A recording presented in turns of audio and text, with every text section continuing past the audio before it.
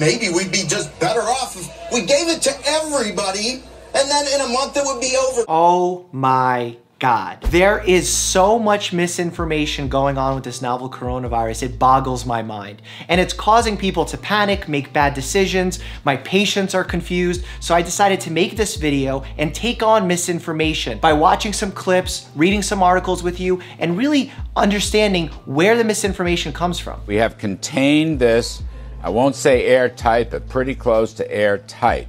We've done a good job in the United States. No, we did not contain it. No, it's not even remotely close to airtight. Yes, we've made some steps in the right direction of trying to quarantine people, and we should applaud our public health professionals. But to say on national television that this is contained? No, especially February 25th, my God, the numbers are still gonna go up tremendously in the US as more testing kits become available. So no, not airtight, but also still no reason to panic. Are you taking his vote too seriously wearing a mask right now? Look, members of Congress are human petri dishes. We fly through the dirtiest airports, we touch everyone we meet. So if anyone's gonna get coronavirus, it's probably gonna be Congress. I'm at a loss for words here. He's wearing a gas mask. This isn't even what we wear in the medical setting when we're dealing with someone who has the coronavirus. This has to be for some kind of shock value, and clearly I'm watching it on TMZ, so he got the nation's attention. You're a lawmaker. You're the person we look to give us accurate information to protect us. Take off the gas mask. Act like a human. Get educated on the subject. Stop with the misinformation. Think about how the world would be if you tried to quarantine everybody because of the generic type flu. Now, I'm not saying this is the generic type flu, but maybe we'd be just better off if we gave it to everybody, and then in a month it would be over, because the mortality rate of this probably isn't going to be any different if we did it that way. This is what happens when you have a politician or economist, I don't even know what his position is, speak on a subject that they're not experts in. This is horribly wrong. No, we shouldn't just gather everyone up and give them the novel coronavirus. That is a horrible idea and a horrible sentiment.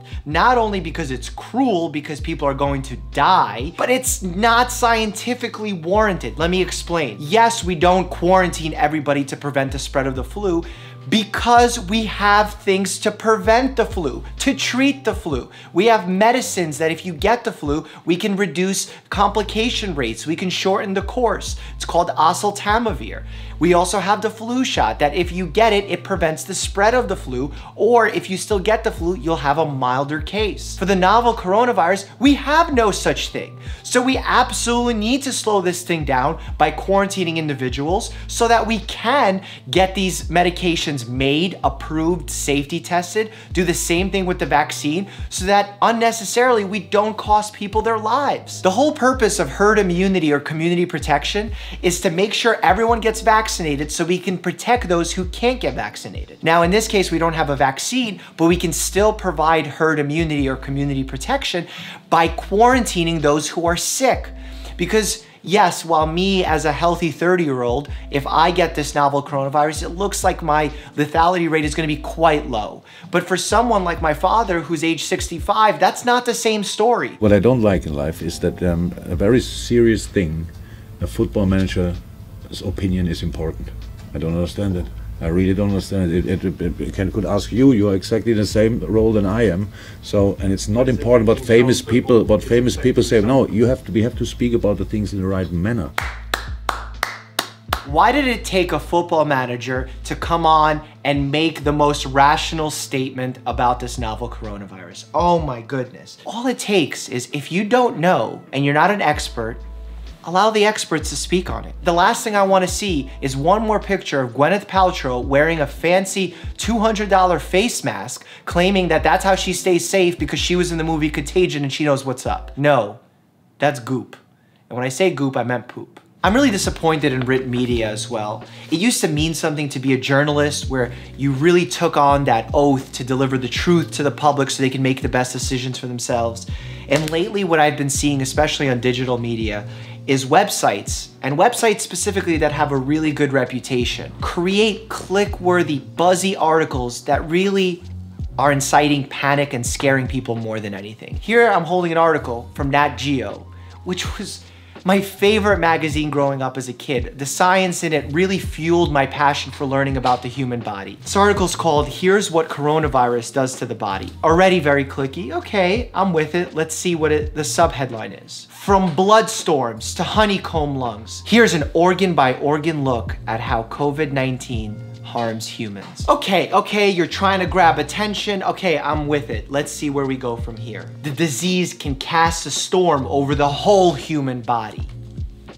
That sounds really scary. COVID-19 epidemic has killed more than 1,800 people, surpassing the SARS death toll in a matter of weeks. But then they explained that the death rate for COVID-19 appears to be a fifth of SARS. Scary sentence, followed by legitimate scientific quote that's not so scary. Last Thursday was nearly a 50% jump relative to the prior day, and the tally has since increased by another 13,000. Ooh, scary. Oh, but this leap reflects a change in the way Chinese authorities are diagnosing infections instead of a massive shift in the scope of the outbreak. If this outbreak continues to spread, there's no telling how harmful it could become. There's so many unknowns with this virus, but to theorize that everything could be the worst form of itself doesn't help anybody. It fuels fear, panic. It's the reason why toilet paper is off the shelves in so many countries, why hand sanitizer's $80 for a little container on Amazon. This is why. And then they get to the meat of the article where they actually talk about each organ system and how it's affected. The lungs, ground zero. Even if death doesn't occur, some patients survive with permanent lung damage. SARS punched holes in the lungs, giving them a honeycomb-like appearance, and these lesions are present in those afflicted by novel coronavirus too. 82% of these cases are mild. As we learn more, for example, where there have been 150,000 or so cases tested in South Korea, they found that the fatality rate is 0.6% there, not the 3.4% that the WHO talked about in China, which is to say that we need to learn more about it. But to talk about it as if it's creating honeycomb lungs or blood storms or affecting the stomach because SARS and MERS affected the stomach, why write this article? I don't know what purpose this serves outside of getting clicks and trying to get people scared. This is not useful, Nat Geo. You're not helping anyone with this. There's a reason why I keep saying alert, not anxious in my videos, and it's because we need people to not panic. We need them to be prepared. We need them to be ready for when the numbers go up, because they most certainly will go up. In fact, here in the United States, the numbers are gonna skyrocket in the next few days. But that's simply because we're testing people, not because there's this new giant outbreak. There's also something to be said about the media's obsession with chasing numbers. 100,000 confirmed cases, 3,300 deaths, 230 known cases, 21 US states, 12 people have died. Yes, numbers are gonna go up. This is a virus that spreads. No matter how much we try and quarantine, there's still gonna be spread of this virus. The idea is that we try and control it to the best of our abilities, but know that there will be fluctuations in the daily numbers. That's why I recommend not looking every single day and not being scared by headlines that we see on Twitter that are like, oh my God, Governor Wolf says there are now 2 confirmed cases in Pennsylvania. There's gonna be a lot of confirmed cases in Pennsylvania and the US, especially as we get more testing kits available to the doctors and nurses on the front lines. But that's okay. We should know how many cases are out there. We want to know so we can properly calculate the lethality rate, to get more information, to study these people, to maybe put them in clinical trials. But the more the media shows breaking news, alert, outbreak warning, the more we're gonna panic, and the more we're gonna make bad decisions with bad information. And I urge the media, please be responsible in your reporting. Get a doctor on board.